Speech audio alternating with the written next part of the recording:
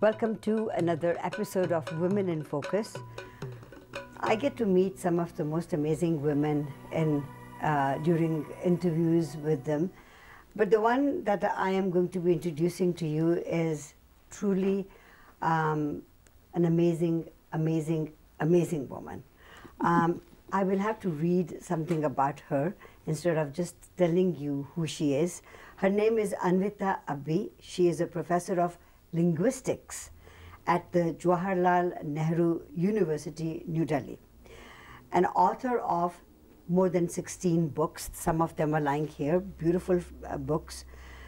Professor Abbi's work on tribal and other minority languages of South Asia has been amazing. She has bagged several national and international awards. She was conferred with Padma Shri, which is one of the highest civilian awards of India, in 2013 by the President of India. And she has been a visiting professor at many universities in USA, UK, Germany and Australia. And recently in 2015, she received the Kenneth Hale Award. Dr. Professor Anvita Abbi is our Woman in Focus today. You're most welcome. My God, so many things. This is amazing. No, I'm still working. You're still working at it. So, Professor Abbi, linguistic. How did you get interested in that?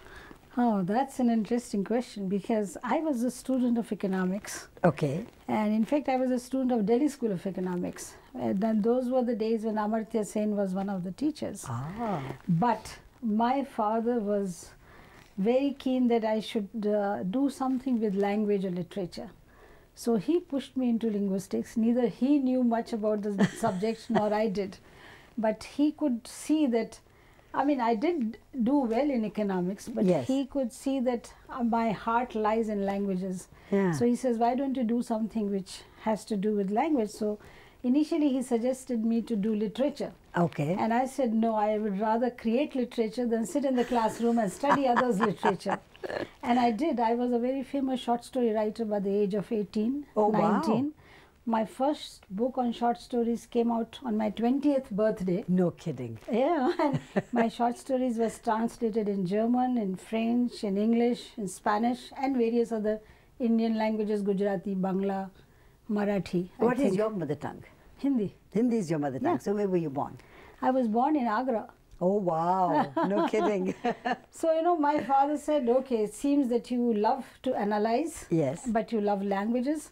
So why don't you do linguistics? Because linguistics is science of language. Yes. And I remember I did join with a lot of sadness in my heart. And I was crying, as a matter of fact, when I had to join it. But in just a week or 10 days, I realized this is the subject for me. Isn't and that he was so very amazing? right. Oh, wow. And I never looked back after that. So how did he feel that you should go into languages? Is it because you were very fluent in many languages? No, I was not fluent in very many languages, but I was very fond of languages. Like in early childhood, I could speak Bangla. Okay. And I could, Hindi was my mother tongue. Yeah. And I could pick up languages, perhaps he saw, although I did not, much, but he. Right. And then when I was 14, 15, I joined French. So I learned a little bit of French also. So maybe he thought that, she's good at that, why doesn't also, she do that? I'm a daughter of a very famous poet of Hindi, Bharat Bhushan Agrawal. Oh my God, that's your dad. Yeah. And he and my mother was also a writer. And so writing was, it was in my blood, as you can say, and everybody else in the family was in fine arts or in literature. Right. And here I was the first person to do economics. Perhaps he did not like it. He wanted you to be a linguist. Yeah. Now, I'm going to talk about your major work later on, but I want to take you back to your childhood. And you've got forward-thinking parents who wanted you to go into a field. Unlike some of the parents who would just say, okay, ladki ki shaadi karni hai, she'll get married, have children, da da da da da. That wasn't for you. No, it wasn't. In fact, on the contrary, I said, why do you hate economics? And you know what he said? Yeah. He said, by doing economics, I know you'll get first division, you're a good student. But then what? You'll be a lecturer somewhere. And I don't want you just to end up as a lecturer. You have to do something unique and something good for this country. Are you the firstborn? Yeah. How did you guess that? Parents usually have a lot of expectations of their firstborn. Yeah, no matter whether it's a boy or a girl. Yeah, that's very true. You become like their ideal. That's right. So, any siblings? Yeah, I had, I should say had, because she's no more. My younger sister, she died of cancer. She was a dean of in a college in America, in Fremont. Right. And I have a younger brother who is in Delhi. Yes. So now we are two of us. So, studying languages, being a linguist, let me just take you back to the linguistic part of it all. And we should take a short commercial break and then maybe do a longer version of languages. What are the major languages of the world, the old languages? And I guess the rest of the languages do come out of these languages, right? But Professor Abbi, let's take a short break and come back to it. And I'll ask you that question again. Dr. Anvita Abbi is our Woman in Focus today. Don't go anywhere. We'll be right back.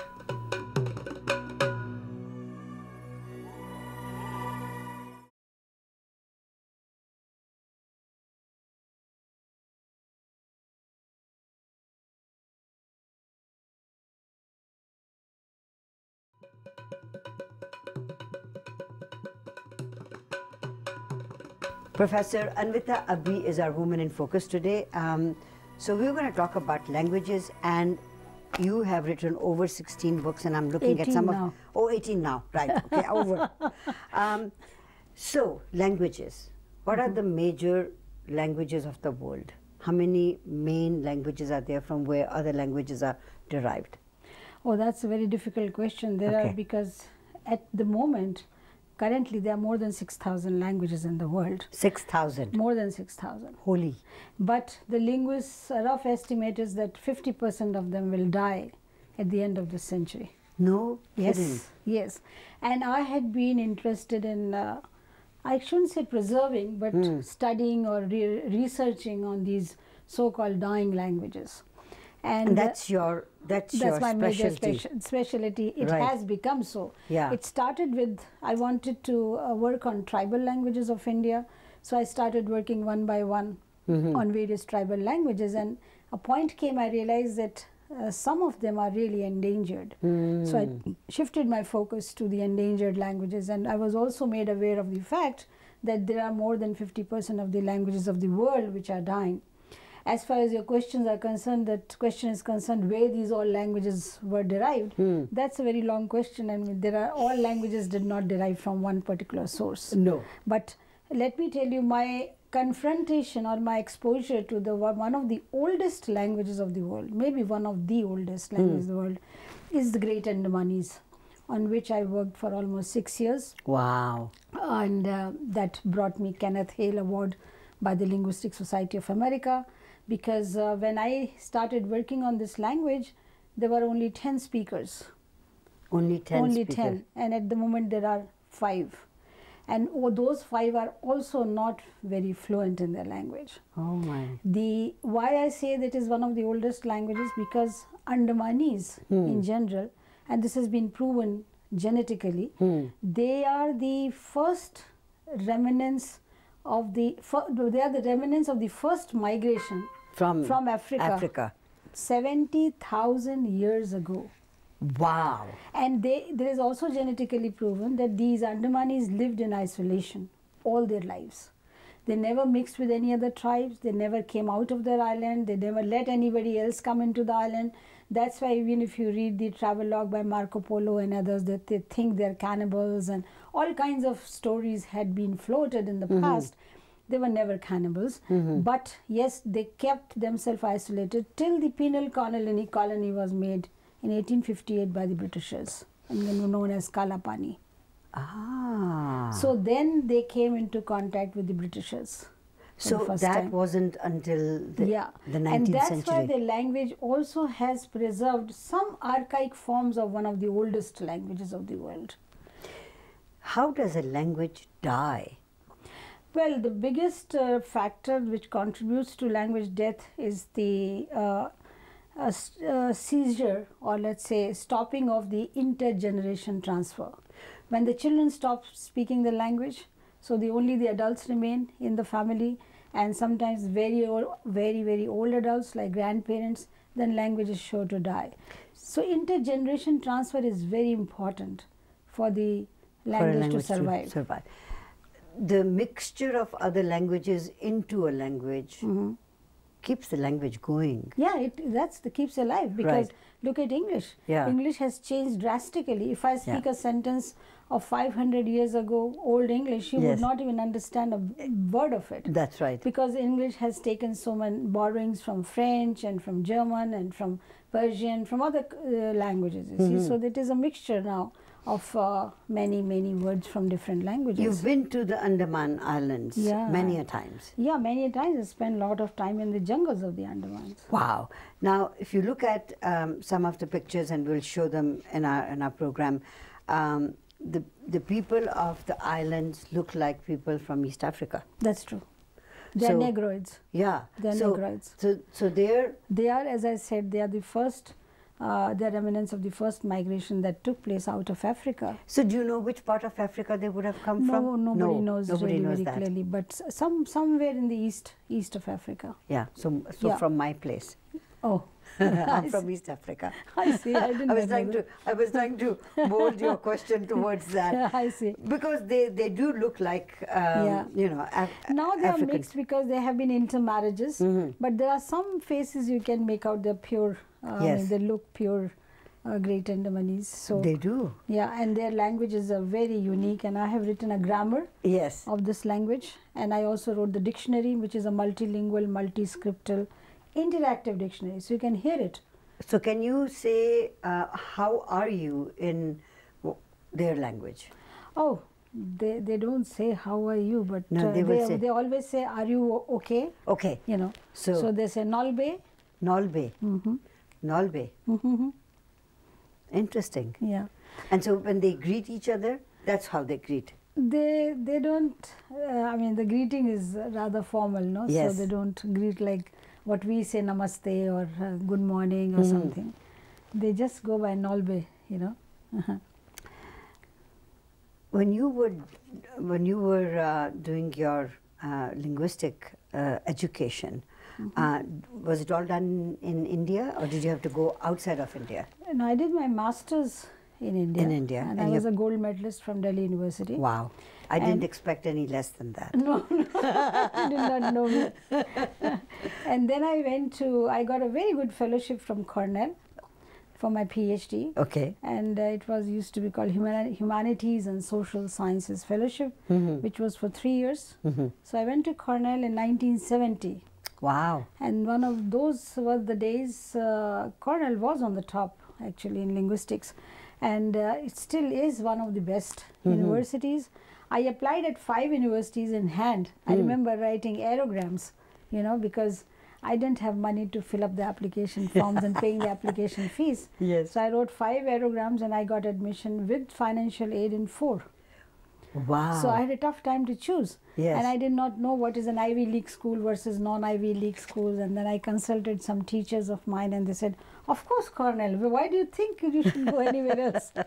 So leaving India to go to Cornell, how was it for mom and dad and your sister? It was very bad. Brother? It was worse for me than for my father. He wanted to push me out. It was his ambition that I was fulfilling. Yes. Because he wanted me to go abroad. He says, in our family, nobody has gone abroad. You will go. Right. And so I was made the scapegoat, and I had never stepped out of the house. I mean, I never was even a boarder in a hostel. So it was for me almost like, you know, breaking away from my roots and ties I didn't want to go. No. But you did. But I there was did. a reason. The goddess was looking out for you because you were going to meet your life partner. Life partner. Yeah, it so happened. The very first day. Yes. The very first evening, I should say. Yeah. Yeah, I met Satish, my husband now. But at that time, he was deputed by the Cornell India Association to receive new students. So he was at the airport. Like that. Oh, so it was love at first sight. I don't think so. So, and he was also studying there? He was a student of physics. Yes. And he, in fact, physics department was very well known those days because of Feynman, the Nobel laureate, and there was Hans Bethe, another Nobel laureate. He was a student of Feynman. Wow. So he was working with so great minds meeting together. Yeah, I do not know about that, but yes, it looks like two lost friends meeting together. And so when was it when you realized that I like this guy? Oh, that's difficult to think. Pretty soon, I believe. By the end of, I reached there end of August. Yes. And by end of October or November, I think. And so did you tell mom and dad about it? Yeah, I did. Yeah, right away. Yeah, right away. And they said, you are too young. I was just 21. Yes. And they thought I was too. They said, you take your time. I think it's because you are lonely. That's why you're saying so. So you waited?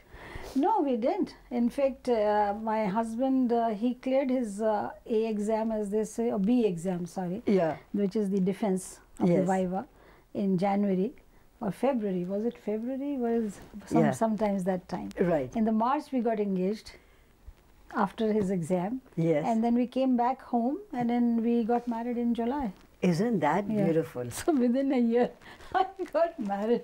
It seems so funny. I had gone for a PhD, and here I was coming back to get married. I want to talk a little bit about your life with Satish and your children. But let's take a short break and we'll come back. Professor Abbi is our Woman in Focus today. Don't go away. We'll be right back.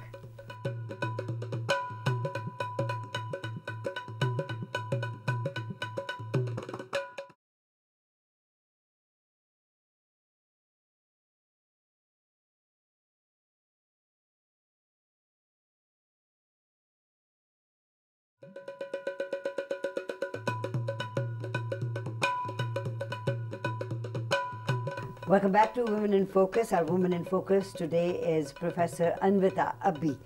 So you met this guy, you got married to him, and then you finished your PhD. How difficult was it to finish the PhD? It was very difficult because Satish was, as I just said, on the way out from the university, and I was just beginning. You're right.